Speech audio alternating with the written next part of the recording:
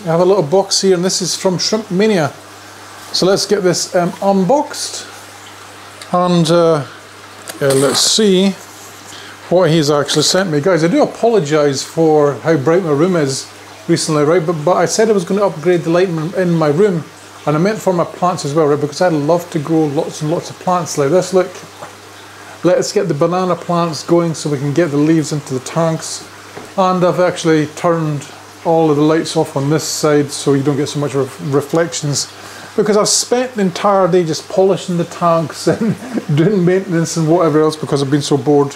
But yeah, anyway, let's get on with a little unboxing. And yeah, I don't know what's in here. He said he was going to send me something in one of the comments in one of my very recent videos. Right? So guys, shall we look down here? Let me pan the camera down and we'll have a look. See what he sent me. Shrimp Mania has sent me quite a few packages recently, and I really appreciate them. Thank you, sir. Let's see. Hi Mark, hope you're doing fine. I've got a gift for you. I started to make my own UGF filter boxes out of acrylic. The ones sending you is one of my first UFGs I've made, so it's not perfect. So in here is going to be a UFG filter, UGF filter, and I think he's talking something about a telescopic 3D shrimp net, which I actually need. Let's get this unpacked, and we'll see what is in here. It is well packed, I'll give you that. Let's see. Now he says I think he says there's a shrimp net in here, but I actually can't see how a shrimp net could be in here. It's so small, the package. Yeah, so if you don't know what a UGF filter is, guys, it is basically what many people call an Asian style filter, where you put substrate into the box and you have an uplift tube and whatever else. Right, so Shrimp Mania, thank you for sending this to me. I think you said this was the first one you ever made, which is going to be kind of cool to see, because I've actually thought about doing this myself, but yeah, I've never really learned how to do this stuff properly. But yeah, you said it was the first one you made. Look at these edges, and that's something special. So here we have the filter plate on the bottom. Your substrate will go on top. Let's unpack the rest of this first. Ah, look at this little thing. That's cool. I'm going to have a look at that in a second, guys. Let's see what's in here. You packed it really well. Let's have a little look. Yeah, so today's been a nightmare, guys, without having coffee. And it, you know, it led me to think how unprepared we are for stuff. Now, like over the winter there, we had several blackouts, and I couldn't find my gas canisters to make hot water.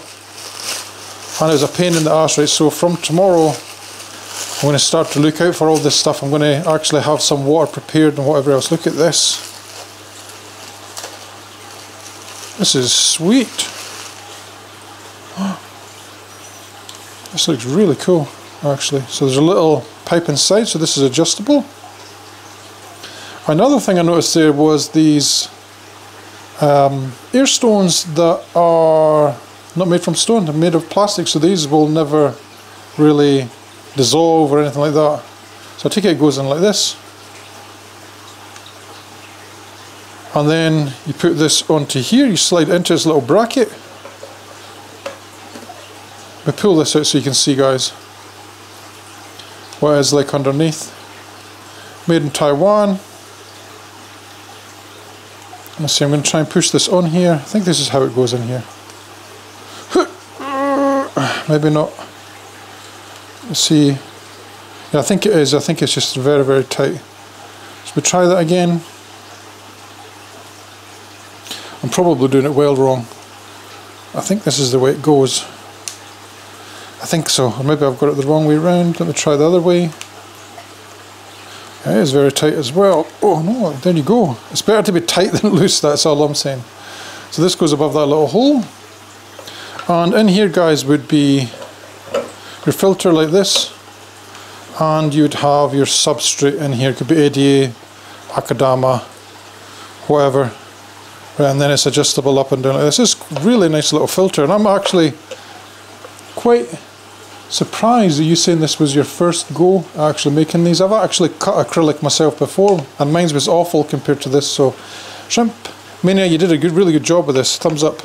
So I'll be using this, guys, in a future build. Let's have a little look at this net here, because This is what you call a proper 3D net, because a lot of them are not, right? So most of the ones I have are named as being 3D nets, but they collapse. Guys, let me just quickly show you so you know what I'm talking about, right? Most of us have this type here, right? And the pain with these ones is over time they just come floppy, and it can be a pain when you're trying to catch shrimp to use them. So yeah, look how small this is. It's so petite. So petite, it's got some plant on it. Oh, I'm going to use that plant. Maybe a bit of water. Look at this little filler here to keep this open. That is some high quality netting right there. Look at that. Isn't that awesome? It's so small. Look at that, that is amazing. Thank you very, very much for that, Shrimp Mania. I'll put this to good use. You'll see it in plenty of my videos. Thank you, sir. So again, thank you, Leon, for these this lovely little under gravel box here and this little net. I'll put this to good use because I actually have a project coming up pretty soon where I'm actually going to be building another racking system in my office upstairs. It's actually right above here. I hope you've enjoyed today. Thank you very much again, Shrimp Mania, for this, and yeah, I'll see you all in the next one. Happy shrimp keeping, guys, and remember, drink loads and loads of coffee, save your water because you never know when it might go off. Oh, learned a hard lesson today.